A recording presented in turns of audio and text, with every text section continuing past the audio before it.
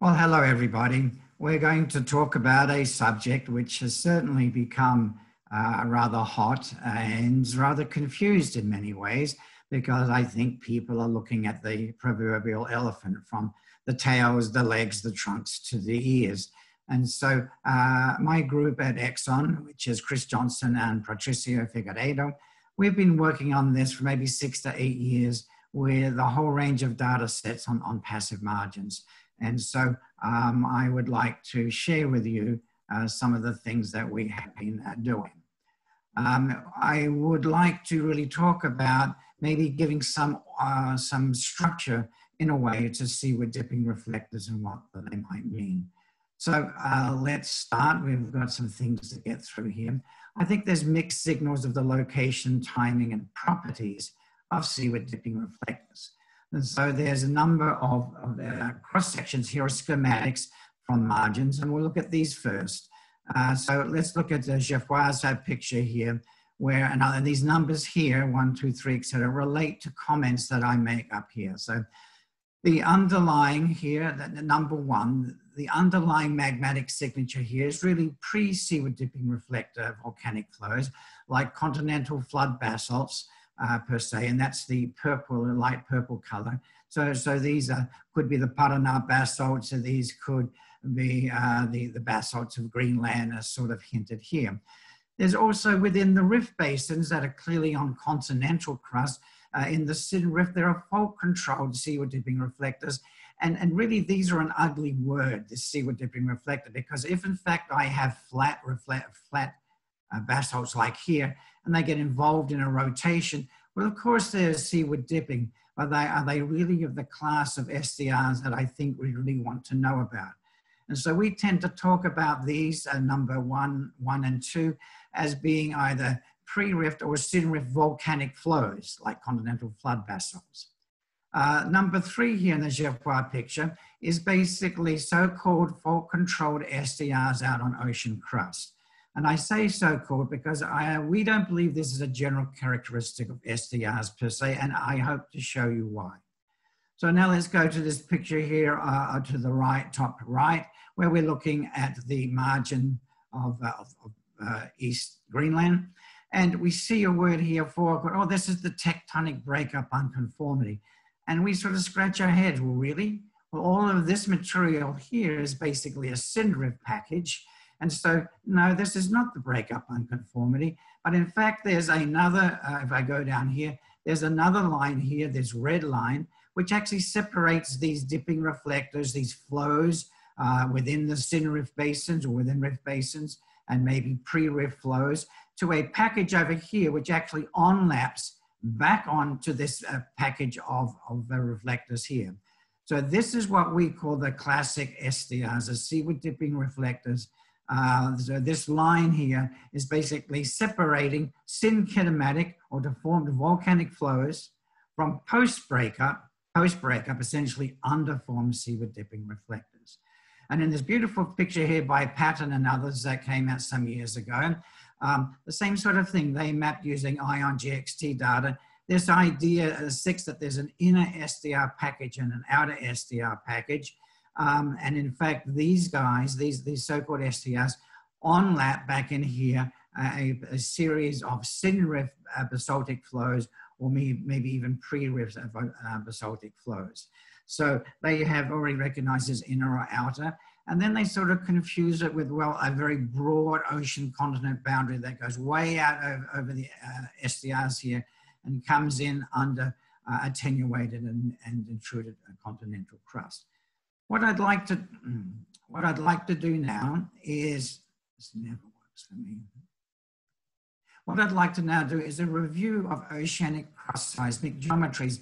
And while I know a lot of you know this, let's just review it quickly. So here is a beautiful time section, a seismic section from the deep-water Espírito Santo Basin in Brazil. And here is the Pacific Ocean crust seismic structure at the same scale. This is a depth scale, and this is a time scale. And if we look in here, we see that we know that the oceanic crust is formed at spreading ridges by the decompressive melting of basically a senospheric upper mantle to form basalts and gabbros. And the basalts, basically these pillar basalt and sheeted dikes, they form layer 2. And then from layer 2, we move down into a second layer here, which is basically composed of gabbros, and it seems to have a characteristic crisscross pattern. You'll notice here this crisscross pattern. And this crisscross pattern has been interpreted by many to be related to crystal mush stones and plastic deformation associated with migrating axial magma chambers. So the idea is that this is the magma chambers, this is where the melting has occurred to give rise to the basalts above. So basalts of layer 2 and cumulant gabbros, etc., of layer 3 of ocean crust. So we have this interesting join here of layer 2, or interface between layer 2 and layer 3. And then we have a very nicely defined moho when we go down into basically the asthenospheric mantle or peridotite of the oceanic system. So with this picture in mind, I would now like to take us and look at a seismic line from the Sergipe-Jacuípe margin on the northeast Brazil. It's north of the section we just looked at. And here we see, this is a depth section. So here's 5 kilometers, 10 kilometers for scale over here. And what we notice here is some very, very interesting reflectors as well. We notice out here to the right, this is typical ocean crust. It's of the order of 8 to 10 kilometers thick. Here, in fact, is our sort of zone here where you don't see very much. So this would be the layer 2, where ocean crust, the basement. We come here to a join between layer 2 and layer 3. Here is a moho here. It's a little broken up here because we have a whole lot of fracture zones that have broken up this part of the ocean crust. Now, if I go all the way to the left, we actually see a moho that is lifting. And so we actually have a continent. This is about 25 kilometers thick here. And so this is a continental crust. It has been rifted and necked. And we're seeing the necking sort of coming down into a zone in here. And then we come into this intermediate region. So this is still thin continental crust. We have a moho sitting in here. And then we see we have classic seaward dipping reflectors, where they seem to start from somewhere over here, and they're convex down, and they sort of stop at a zone more or less in here. And if we go laterally to the right, we can see that these SDR packages, their reflector lengths get less and less and less, and they actually merge into layer 2 of ocean crust. Similarly, a crisscross pattern starting at about here somewhere actually merges laterally into layer 3 of ocean crust.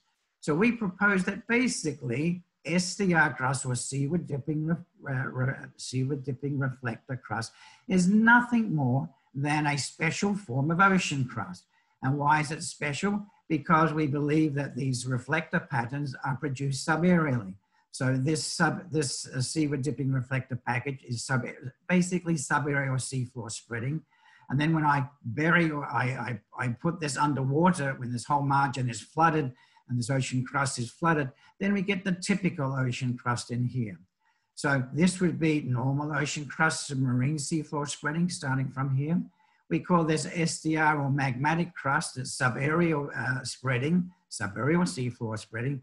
And where we see the first crisscross, the idea is the crisscross is a magma chamber feeding magmas to these SDRs. Now remember, originally they started topography and they flowed down this way at a spreading center. So in fact, this is where we would have our site of breakup. This is continental crust and thin continental crust. Over here, we have seafloor spreading, and basically we have no place here, or philosophically, to have any continental crust whatsoever. So the breakup position and its link to this crisscross pattern is very important.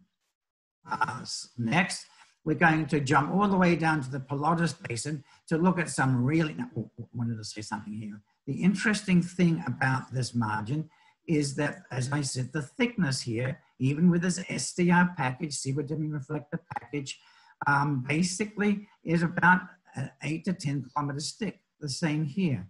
So the SDRs are not necessarily tied in any way or form to necessarily thick magmatic crust or to plumes per se. It can be, but it doesn't have to be. This simply means, the SDR package here simply means we are having seafloor spreading subaerially. So now we're going to go look at the Pilotis Basin, and we're going to talk about a paper by Harkin that was published earlier this year. And we feel that there are a lot of issues here that I just addressed with the Jequipi Basin. Again, a depth section, we see a reflector sitting in here, a very strong reflector.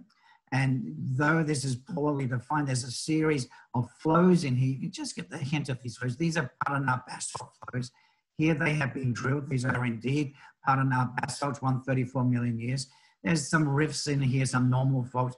So this is a deformed package of basically flows, continental flood basalts of the Paraná Basin, or flows that are going within the rift basin. And then... 10 minutes, Garry. 10 minutes. Thank you. Thank you.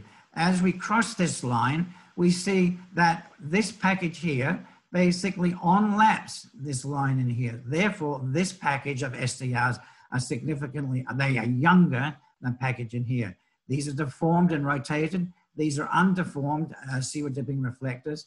And this line in here, rather than a rift section as done by Harkin, is actually the layer 2, layer 3 boundary of the SDR crust, which becomes layer 2, layer 3 of ocean crust eventually. So they have some interesting ideas that the flow first is in a package, flows to the right, and then later they flow to the left. But all these packages thicken to the right, in other words, to the east. So our view is very different to this. We say, no, we believe that all of these are SDRs. Everything flowed, starting even from here, actually from here, the first crisscross pattern, that this is subaerial seafloor spreading, but very thick SDRs because we're on top of a plume, the Tristan da Cunha plume, and we thin as we go further and further to the east. Okay, so we've talked a lot about that. Now, this is sort of the same. We started with this for East Greenland. And again, we have a basalt package that's been drilled by various ODP section surveys. And so we have a flex system in here where we have basically thallitic dikes rotating this. And this whole package is onlapped by seaward dipping reflectors and by a magmatic package in here that onlaps back up here. So let's see. We would like to say age-wise, we can show that this is an older package. This is a younger package. These are all being drilled. They are indeed thallitic basalts, but these are deformed and rotated, and these are not. So we think, let's see, we can see exactly the same thing in Iceland, where we have beautiful rotated packages. And actually, what is happening is that these guys, I've turned it in the same way, they are pointing to the seaward dipping reflectors, to the ridge or to the spreading center that formed them. This has been rotated, east is to the left, west is to the right. And we can see that there's the same trajectory. And here we can walk this and walk to the extrusion center to the west. So we know that these SDR packages are coming from an extrusion center. Let's see, I'm going to basically say we have taken the pattern. So where does all this lead us? Trying to come to a conclusion. So the pattern paper, we say, well, no, all of this is SDR magmatic crust, or if you like, subaerial seafloor spreading. It represents post-breakup.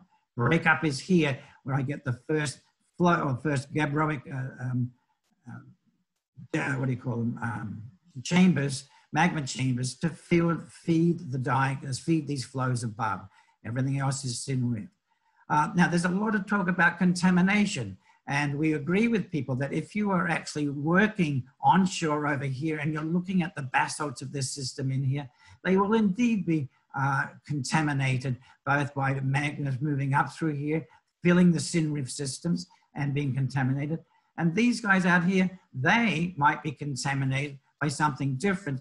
And Ritzker and Sasha have modeled this, where on a margin, the continental mantle is dragged into the spreading center. And so here where we have a spreading center, this mixed mantle of asthenospheres of the ocean and lithospheres of the continent give rise to a mixed signal in here in terms of the chemistry. Conclusions. We believe there's two fundamentally different magmatic systems that characterize the passive mountains. A pre-rift continental flood basalt flow and a syn rift deformed volcanic flow intercalated sediments filling syn rift accommodation, crustal dike swarms and crustal fracturing, i.e. the necking zone of Brazil close to the Paraná Basin, East Greenland. And a second post-breakup, essentially undeformed the true SDR flow package that represents brand new real estate. It represents subray or seafloor spreading. The seafloor spreading can be because of thick magmatic crust or because we have a restrictive and isolated environment. So analyzing the SDRs from the Sergipe and the Jacuipe Basin, we can see that SDR crust is really identical to layer 2 and layer 3 of ocean crust. And we use the relatively long reflector length of SDRs, as I mentioned earlier, to represent subray or seafloor spreading. And then as they become less and less, or they become shorter and shorter, we are looking at the drowning, the slow drowning of the margin, and eventually putting this into deep water, deep water ocean circulation conditions. So bottom line, we think that the SDRs that are post-breakup and that they on-lap this first deformed system actually represent subray or seafloor spreading, but post-breakup systems, they are part of seafloor spreading proper. Thank you, everybody. Thank you, Garry. Yeah. And for a few questions. Oh, that's already one. Mohammed, would you like to ask it yourself, please? Sir, have you seen anywhere failed rifted volcanic margin, where, where the margin is not succeeded into seafloor spreading, having in nature of volcanic SDRs and other things, so conjugate forms? I'm really sorry, but you're breaking up. Can someone repeat the message? Sasha, can you repeat that maybe? Yeah. The question is whether there's any example for a failed volcanic rifted margin. For a volcanic rifted margin, that's the question? Yes. Well, no one failed. Say what? Failed volcanic rift. Well, that's an interesting point. If it's a field volcanic rift and it's on continental crust, then for us, it's going to be a class of magmatic systems of volcanics that represent syn rift and pre-breakup. They're on continental crust and they're forming and being deposited on ocean crust and from directly underneath. They're not, we would not call those seaward dipping reflectors. We reserve seaward dipping reflector term for those younger post-breakup underformed sequences. And so I can have a volcanic margin like the Vering or in fact East Greenland. They are volcanic margins and they do have SDR packages, but they're the distal packages. Okay, thank you. We are very well in time and I'd like to keep it that way. So if you have more questions, please put them in the chat and we'll continue with Yolanda's talk. Thanks, Garry.